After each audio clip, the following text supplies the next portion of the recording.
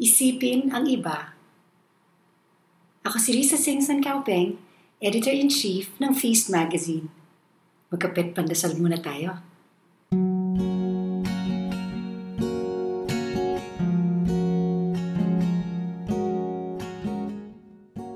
May narinig akong kwento sa isang sermon ng pari kamakailan. May isang misyonerong taga-Maynila na nagpunta sa isang tribo sa isang bulubunduking probinsya. Naisip niyang turuan ng mga bata ng ilang laro na alam natin sa syudad, ang trip to Jerusalem o musical chairs. Inayos niya ang mga silya at ipinaliwanag na kulang ng isa ang mga ito. Paghinto ng tugtugin, unahan umupo at ang walang maupuan ay out. Pagtugtog ng music, paikot na sumayaw ang mga bata. Ngunit sa pagtigil nito, lahat sila ay nakatayo lamang.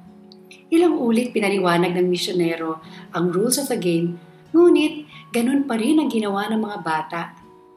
Nang tinanong ng misyonero bakit walang umuupo, naglakas loob ang isang nagsabing, kasi po kulang ng isa ang mga upuan. Para sa kanila, hayaan ng lahat sila'y nakatayo kesa sa isa sa kanila ang matanggal. Sabi ng pari, kung sa Maynila nilaro ang trip to Jerusalem na ito, halos masisira ang mga silya sa pag-aagawan ng mga bata. Kaibigan, sa mga panahong ating hinaharap, naway ang ating asal ay tulad ng mga batang taga-tribo.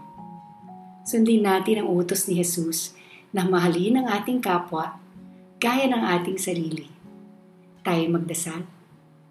Jesus, turuan niyo akong ituring ng higit ang iba kesa sa aking sarili. Amen.